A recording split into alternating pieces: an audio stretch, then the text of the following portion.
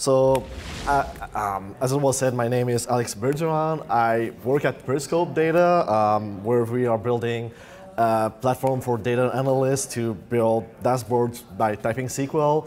We are hiring. We are also not doing Scala, but if you are interested in working for a kind and positive group, with a kind and positive group of engineers, come talk to me after the talk.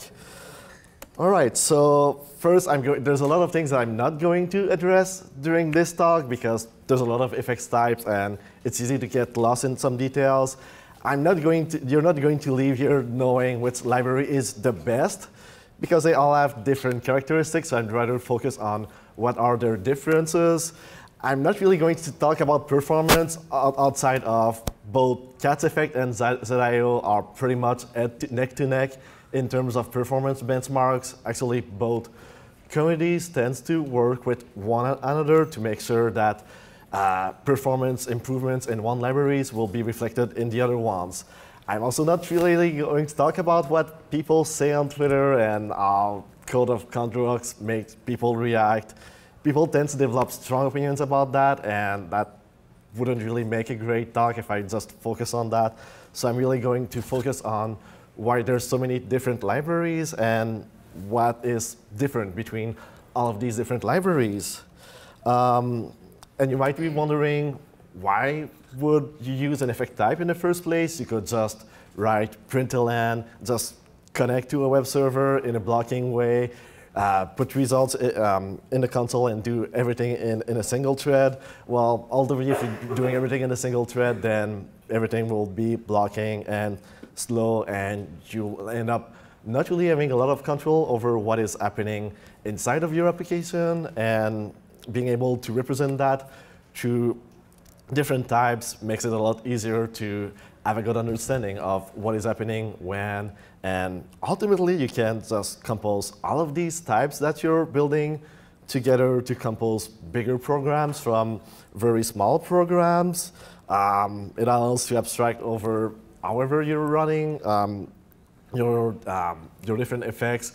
You can write something and run it in Java in a given thread pool, and then run it in JavaScript in an event loop without possibility to block anything.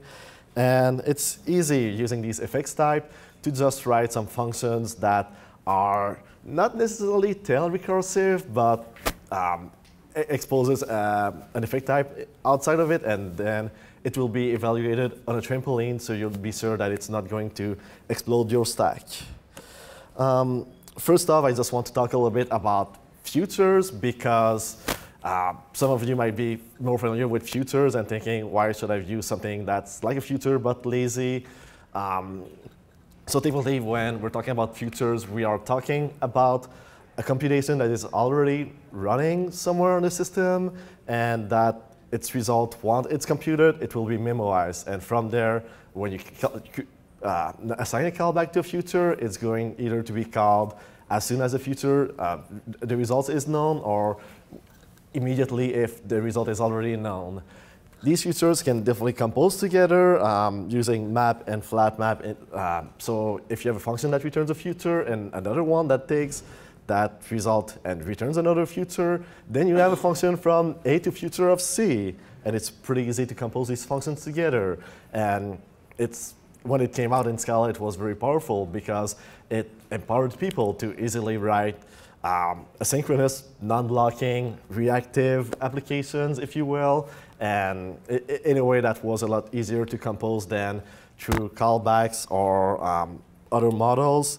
And ultimately, when you have a future, you can always block on it, but you have something that allows you to have an asynchronous computation running, and you can ensure that you can act upon it asynchronously, so there's not really an interest of blocking unless you like wasting threads and making it hard to understand what's happening in your running application. So there's two main implementations of futures that are known in Scala. There's a lot more than two, but most importantly, there's the one that is provided in the standard Scala library, which its main characteristic is that it's non-cancelable and that it's backed by the Scala execution context, which typically is just a wrapper around a Java executor, so a typical Java thread pool. Twitter have their own implementations of Scala futures, which predates the Scala implementation. Its main characteristic is that it's backed by Finagle and that it's also cancelable. Personally, I would say that if you're interested in using futures and you're not really invested in the Twitter stack, the Scala future might be easier to use just because it's just a lot more supported, and the Twitter futures are really meant for what Twitter needed to do with futures. Not that they're bad, just that they're not as openly used in the larger community. As I've said, futures are not really an effect type. For some reasons, more importantly, a future is already running, and when you try to compose a computations on these futures, they will break referential transparency. By that I mean that if you have an effect that gets, let's say, a random number, or that might always yield a different result, and build computations together, you might not end up with the same result if you're using an actual effect type and evaluating that effect independently. You will always get the same result if you're reading from the same future, because at that point you'll be reading a value and not an effect. So ultimately, futures will bundle together a computation, a value, and error handling, and that makes it a pretty powerful type for running effect, but it's not really a good type to represent effect. Ultimately, the fact that it means that you have an effect that is running also makes it a lot harder to optimize. Let's say that you have a future and then you map it, and then map it, and then map it. All of these invocations of map needs to create another future that then you have no idea whether it's running asynchronously or not, and then you need to run all of these futures in possibly different threads.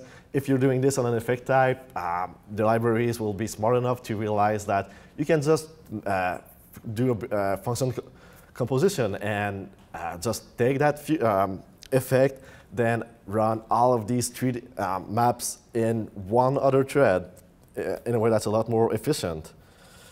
So a quick note, a lot of you might have heard that when you're building using effects types, you should not evaluate your effects until the end of the world. It might be confusing to some. Ultimately, what people say by the end of the world is as late as possible, but when it's necessary. Let's say that you're writing an application using the Play framework and you need to return a future to the library. It's perfectly fine to evaluate your effect in a future at the end of your request.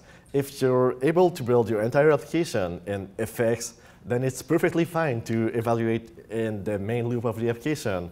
Most of these libraries will actually provide you with a safe app tray that allows you to simply write a function that returns an effect and evaluate it in a safe way. You ultimately should decide when you want to evaluate these effects, and in the way that is the most reasonable for your code base. We're all at different places in the running everything in the same thread to not running anything until the main loop spectrum. So feel free to do what seems right in your use case. The first effect type the first real effect type that I'm aware of in Scala is the one that came from Scalaz named IO. It's literally a naive implementation of an IO monad. This is the only time I'm using that word in that talk, by the way. The only thing it really does is that it wraps a computation in an IO type, and then it will evaluate it synchronously at the very end. That way it ensures that if you're doing the things that return other IOs, then they will be evaluated through a trampoline in a safe way, and you can evaluate it in a safe app, as I've mentioned, but it's pretty minimalistic. There's no explicit support for asynchronous workflows in that type. It's really meant for simple use cases, and ultimately, at least as far as I can tell, I haven't seen much adoption of that type. But then Scalaz came with the task abstraction, which is a little more complex. If you take a look at the code, it seems to be abstracting over some future of throwable NA, and here the future it refers to a Scalaz future, which is something of a low-level implementation that is compared to a usual future is meant to be lazy, and ultimately it's only there to implement the Scalaz 7 tasks. And the fact that it uses something like that allows to represent asynchronous workflows, and that means that if you have a web server or let's say a library that is asynchronous but implemented in Java and it returns you a callback, then you can bind it into that and get a task out of it, and then you can evaluate it. You can unsafe perform async and run it asynchronously, passing in a callback, which ensures that you're not necessarily blocking the thread that you're using to call that. It's executed through something called a strategy, which when you take a look at the code, it's also an abstraction on top of a Java executor service. And it was a lot more popular than, at least from what I've seen, than the Scalaz IO. Of course, as in the past few years, as Cat Effect and ZIO came out, the usage of Scalaz 7 dropped dramatically, and right now it's somewhat mostly used in more legacy code base, if you will. Something that's a lot more modern is Cat Effect IO, which recently it's version 1.0 of its library. This is an effect type that is even more powerful, I'd say, than the other effects types, mostly because it supports also cancelable I/O, and that it's meant from the start to be running in whatever makes sense where you are running your Scala application. If you're running on Java, it's going to use an executor service in the background that is typically provided through, I think, just as of 1.0 RC2, because that's what I remember through a timer. I think there's shift context in the latest version. I don't remember the exact name. But if you're running that on JavaScript, it's going to use set timeout to bring these computations and run them when the event loop is freed. It has a really great support from the Typelevel community. It's used in a lot of libraries you might have heard of, like FS2, HTTP4S, Doobie. The one library I haven't mentioned is Monix, but something that's of interest, Monix has its own task implementation, which predates Cat's effect, but ultimately the main maintainer of Monix is one of the main contributors to Cat's effect. So these two types are effectively pretty equivalent. There are some slight differences in Monix tasks that makes it a lot of sense if you're using Monix, and if you're using Monix, by all means, use their tasks as much as possible. If not, probably Cat's effect might be a better abstraction for you, and it's a really powerful library. I've used it at my previous company, and it was really a joy to use, and it works really great, and I was pretty happy to use it. But more recently, a new library came out called ZIO that came out with a really strong message of being very pure and representing all of your error types in a way that is encoded through the type. Something that's different is that it has two types parameters, which allows you to encode the fact that your I/O will never fail. You can actually just throw an exception in there, and then it will just throw an exception, but you kind of made it lie in a way. But you can also encode clearly in the I/O type the fact that there is a possibility that it might fail. You might even return, let's say, a string if you want to return an error message or your own error types. You can even encode the fact that it's an I/O of nothing to say that it never, cannot terminate.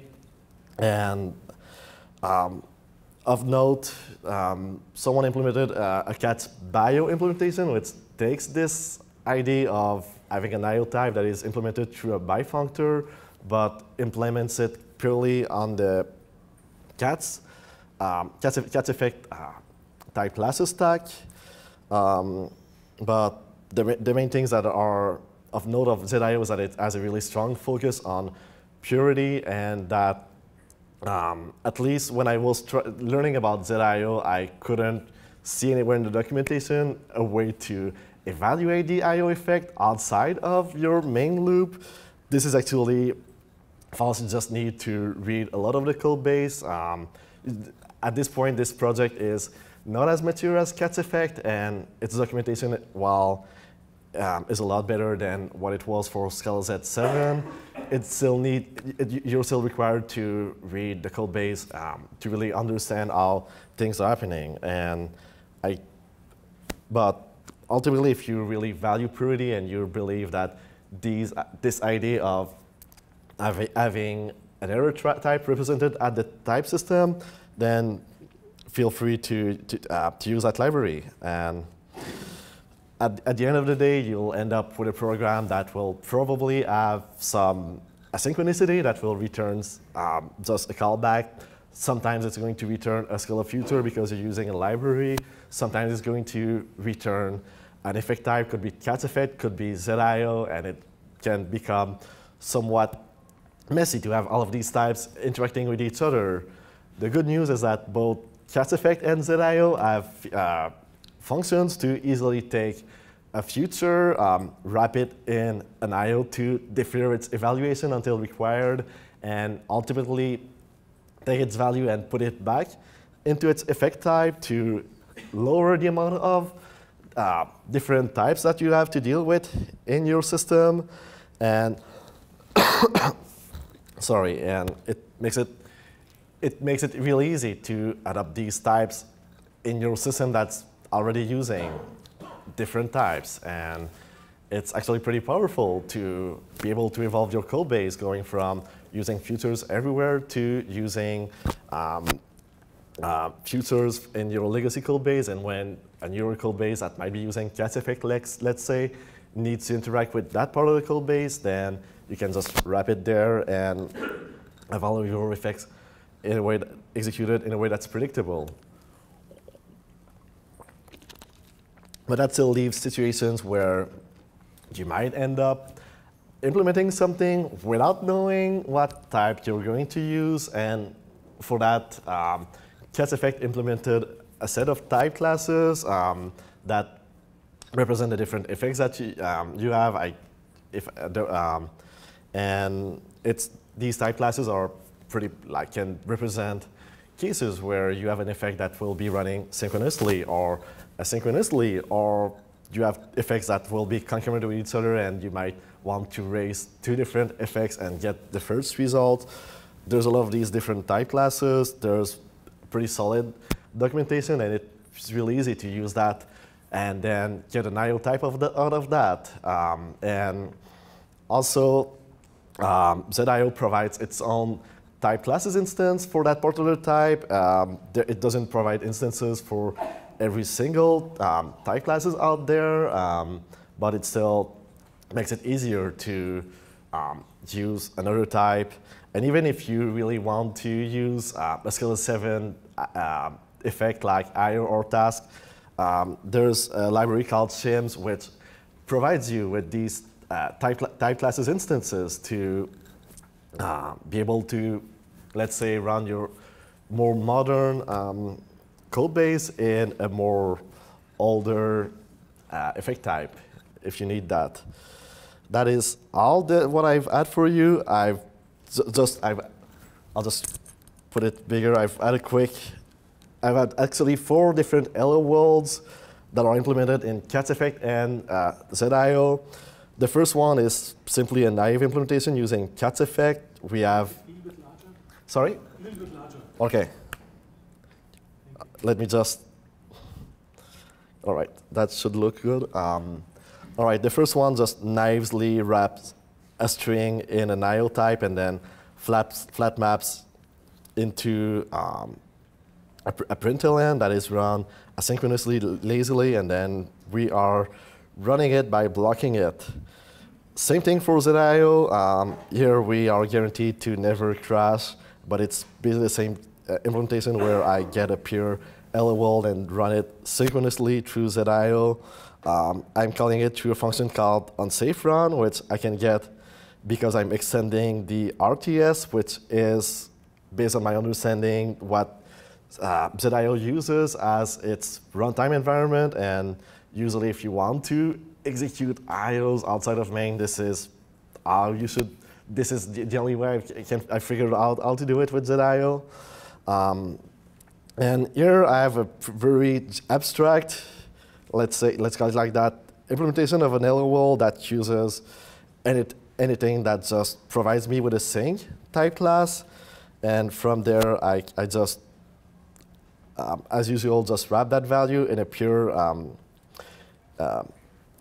instance of that, and then flat map over it and delay the evaluation of println.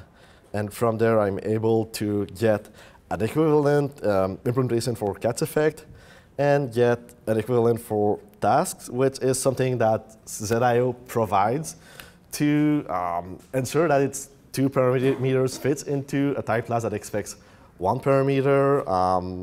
And ultimately, I'm just running it unsafely. And if I call it to the command line, well, there's some warnings, but it prints different versions of hello worlds. That's all I had for you. Thank you very much for listening. Do you have any questions?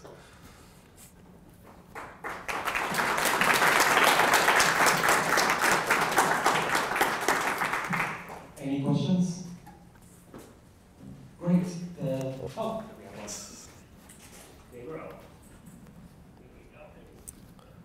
Just a kind of simple question. Of all these, which one do you like? Like, I'm kind of biased because I've added catch effect at my previous company, and it's the one I feel the most familiar building systems quickly. I do insist that my goal of the talk is not to leave anyone with the feeling that I think any one of these libraries are best. So, yeah. Thank you. Any more questions? Great. Thanks so much, Alex. Really appreciate the talk. It was wonderful. Next one is at 4:30.